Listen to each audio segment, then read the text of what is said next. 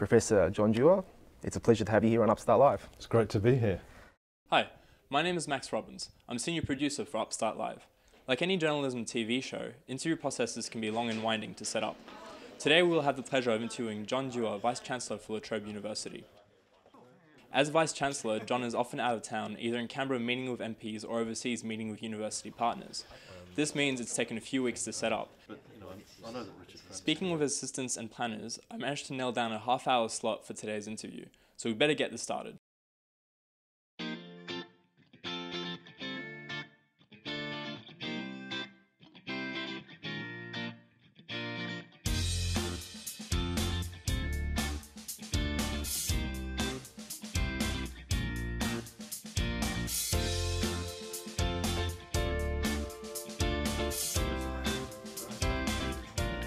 Breakfast, like, or lunch, I don't know, but your name says what it is. Let's go with that for this semester.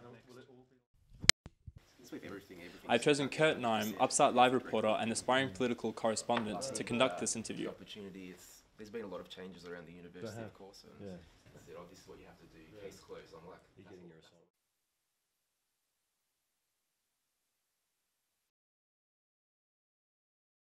Hello, I'm Nime Kurt, and welcome to Upstart Live.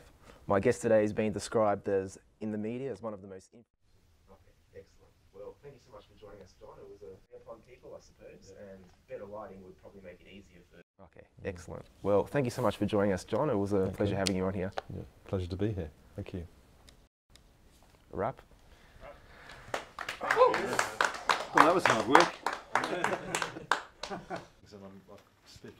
As you can see, the interview is concluded, we've packed up the studio and we're ready to edit to go to air tomorrow morning. Kurt did a great job asking the hard questions, and in the end it was a smooth process and a great interview.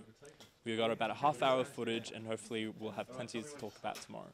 And I'm very much looking forward to our next meeting with John Dewar. The Vice-chancellor has professed his willingness to be involved with Upstart Live going forward and our TV show next year. This has been Max Robbins for Upstart Live.